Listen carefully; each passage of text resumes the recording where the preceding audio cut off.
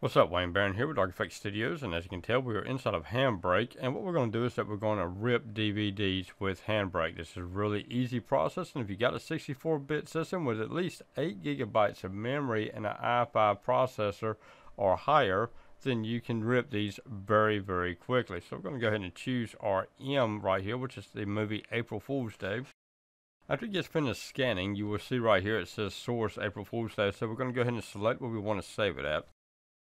And we see that it's setting at 720 by 480. So that's going to be right over here. Fast, we're going to choose very fast 480p 30.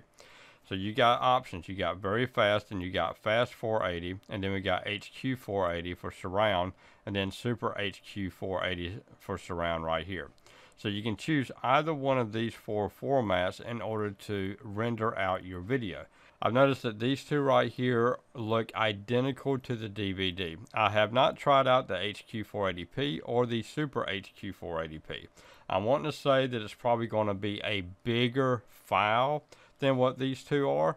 So if you got something this size right here, which is only an hour and a half long, it's only going to do about a 600 megabyte file.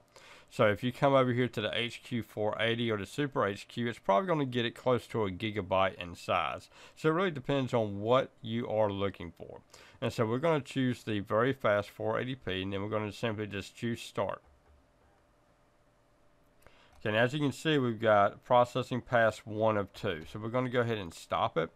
We're going to come back over here to subtitles, and we can see that it jumped up again. So it automatically loaded the subtitles, but we don't want subtitles here. So we're going to choose configure defaults where it says add foreign audio scan. So we're going to uncheck this, and then we're going to choose save. And then we're going to clear the subtitles because we do not need subtitles. Come back over here to picture. Make sure that our very fast 480 is chosen, and then choose start encode. And it should only show 1 down here instead of 1 of 2.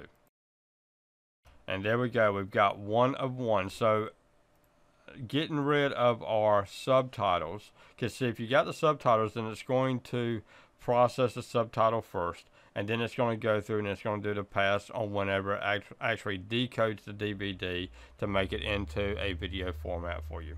Okay, it is done. Let's go ahead and open up our movie right here. And there's our movie. Alright. And so yeah, this pretty much looks almost like it does on the DVD. Okay, I am Wayne Barron. This is Dark Studios, and this is inside of Handbrake, how to rip a DVD. Like I said, you got all these other options that you can choose. So I'm going to play around with them, and I'm actually going to give these other two a shot to see what they look like compared to this one. Y'all have a good one now. Bye-bye.